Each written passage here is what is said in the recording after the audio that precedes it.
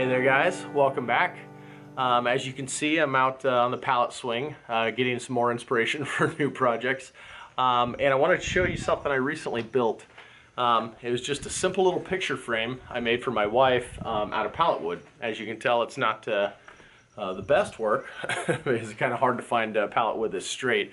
But anyway, she liked it so much that she asked me if I could build a headboard. So next thing I went on Pinterest, looked around, looked at some pictures, and that's what I'm going to try to do today, is build a pallet headboard.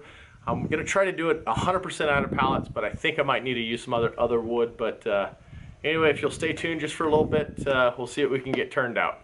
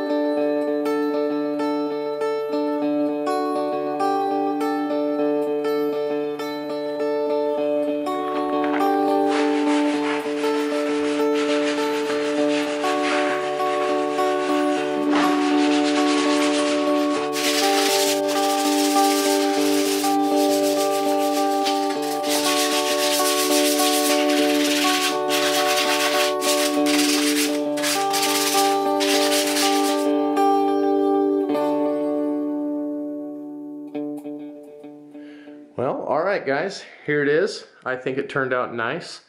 I think it pairs nicely with that picture frame I made for my wife.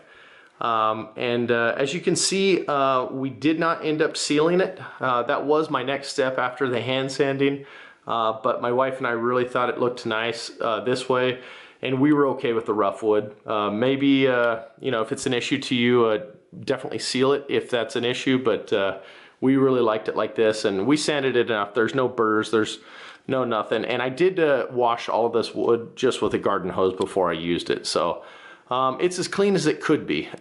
Maybe not pressure wash, but it's pretty good. So definitely, guys, super simple project. As you saw, all I used was 2 store-bought 2x3s as the horizontal pieces. But other than that, it's all pallet wood, simple nails. You don't even need the tools that I used. You could do it with a handsaw and hammer and nails, maybe a few screws. But other than that, super simple project, and I think it turned out great. Really rustic looking, if that's something you're looking for. So as always, guys, thanks for watching, and stay tuned for more videos like this in the future.